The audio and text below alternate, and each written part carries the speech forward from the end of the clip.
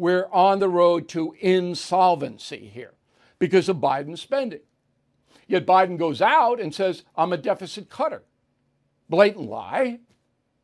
And recently, the only year the deficit was bigger for the 6 months was in 2021, the COVID spending. That was 1.7 trillion.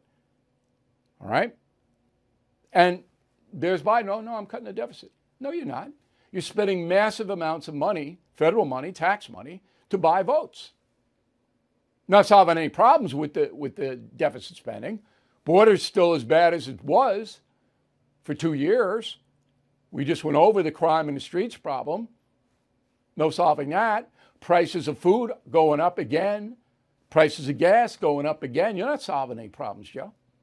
Thank you for watching the No Spin News. To watch the full episode anytime on BillO'Reilly.com, please sign up to become a premium or concierge member.